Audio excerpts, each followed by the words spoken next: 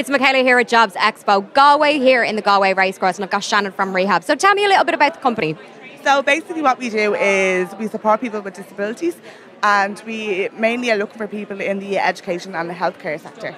And at the minute we have 5 roles open in Galway, which are all healthcare associated, and we have 1 centre secretary. So we currently have a programme supervisor, programme facilitator, a healthcare assistant, and then 1 centre secretary. So any admin experience is happy days.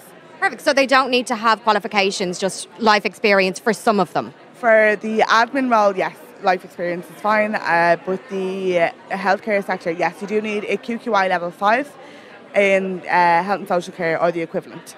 Perfect. And for anybody coming down to see you today, is it okay if they just bring themselves, or would it be better if they brought down CVs?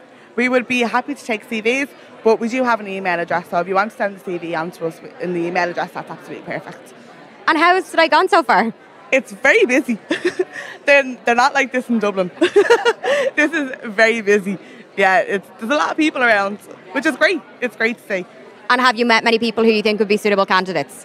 Yes and no. There's a lot of people here with like IT experience, and like that's great, but all our head office jobs are in Dublin, unfortunately. But yeah, there's a lot of people here with the qualifications that we need, the experience that we need, which is great. Perfect. Well, thank you so much. Thanks very much.